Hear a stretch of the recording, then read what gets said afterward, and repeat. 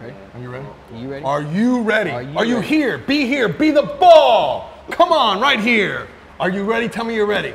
Ready. We're ready and we're back. Here we are getting ready to rig some mullets with Tyler Beckford of Teaser Bait Company. I'm Fly Navarro from the Fly Zone. Tyler, tell me what we're doing here. These mullets we've already split-tailed, and we're gonna rig them for with a J-hook, a piece of 12 wire, 2 ounce or 1.5 ounce lead, and Wahoo fishing, King fishing, along those lines. Right here, we're gonna take. This is where typically where the hook's gonna pop out. So you try to measure your hook, you know, get it up here, give or take a little bit. So I like to try to just make a little slice here, just to make it a little bit easier. So you just measure it out and make your cut. And slide the hook in. Might have done it a little bit too close. So how do you want that hook to set once it's in there? You want the hook to kind of lay in there like so. Okay. But sometimes, you know, sometimes your slice might be too far forward and might even move back. Okay. So take your 12 wire, go through the wedge, and make sure I know exactly what you're gonna say. you get the eye of the hook. I've learned from experience that you have to make sure that you have the eye of the hook, because there's nothing worse than a fish coming up, eating your bait, and all you have is a loop and no hook. So double check that you got the eye of the hook with the wire. Where you pull on it, you can feel it pulling the wire. All right. Then slide your lead on. Pulling everything tight. And we're gonna try to get the lead to lay underneath the mouth of the mullet. All right.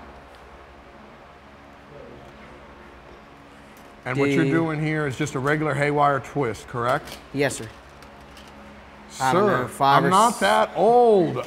5 or 6 of them, and then do a couple barrel wraps to finish it off.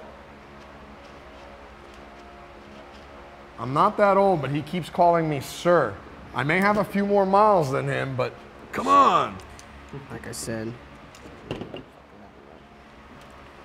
That's that. All right, so that's the rig, and then how do you finish it off? And then I take a piece of floss, which is usually 70-pound floss.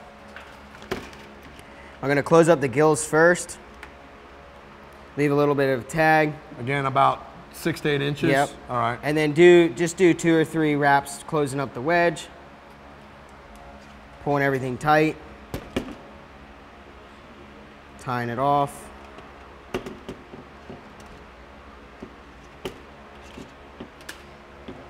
Cut it.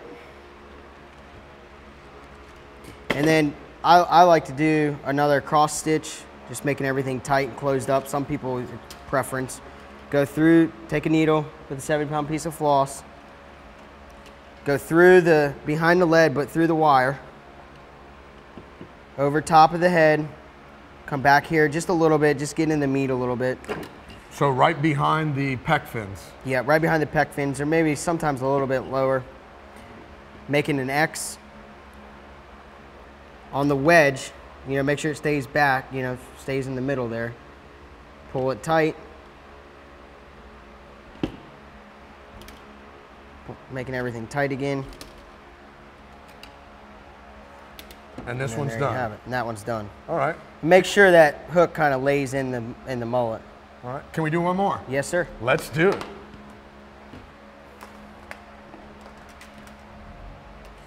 This one, slide the hook in.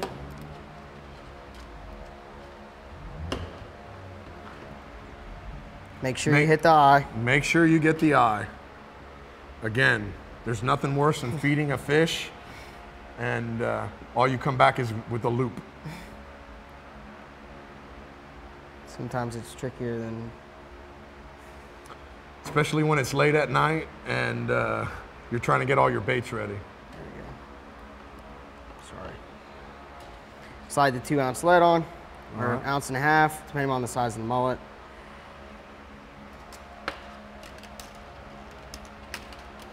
Wire has a mind of its tight. own.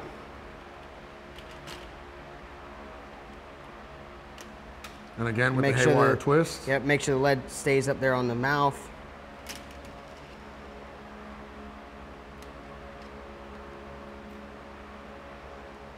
Finish it off with your barrel swivels. Yep, barrel, twist. 3 or And 4 of just those. slow down that 90-degree turn and show us exactly. And then 90 degree it, and as long as you go parallel with it, it'll snap. And therefore, that'll create it so it's not a tag and it don't cut you every time you grab it. And then you still have to finish this off with the floss. We'll floss this one a couple times around, closing everything up nice and tight.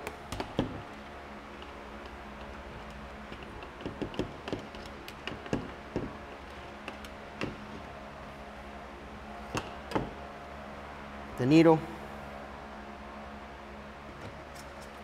behind the lead. Well, hold on a second. Nice right behind the lead, okay. Over top of the head of the mullet, through the back, creating an X on the wedge. So that went, you know, that's an X there too, pulling everything tight. 2 X. Dos X? Are you the most interesting man in the world? No fly, you are. Come on, it could Tighten be your spot. everything up, and